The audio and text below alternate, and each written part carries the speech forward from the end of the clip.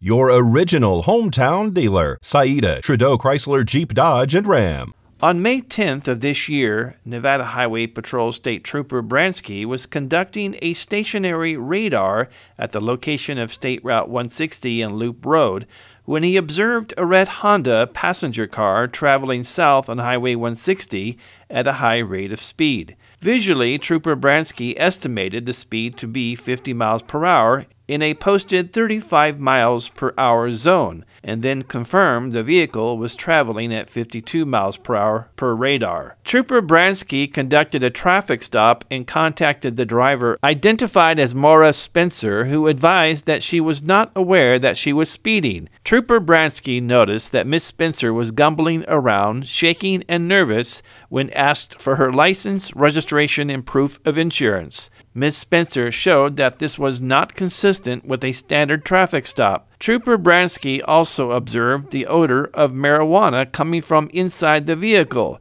and when asked about marijuana, Ms. Spencer denied use or possession. Based on Trooper Bransky's training and experience as a drug recognition expert, he believed that Ms. Spencer may be impaired and asked her to exit the vehicle. Ms. Spencer agreed to participate in the standardized field sobriety tests. After failing the tests, Ms. Spencer was arrested for driving while impaired. Spencer was transported to the Nye County Detention Center for evidentiary blood draw and booking.